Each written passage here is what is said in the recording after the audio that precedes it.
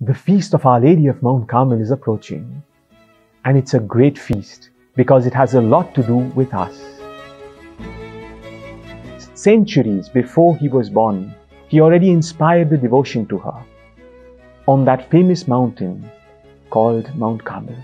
That's where the whole story starts. Our Lady of Mount Carmel is the most ancient devotion of Our Lady that exists. What relation is there between Our Lady of Mount Carmel, Our Lady of Fatima, and the glorious mysteries? That's the relation between the first devotion to Our Lady and her most recent devotion. Don't miss the 3 days of preparation to Our Lady of Mount Carmel. Salve Maria.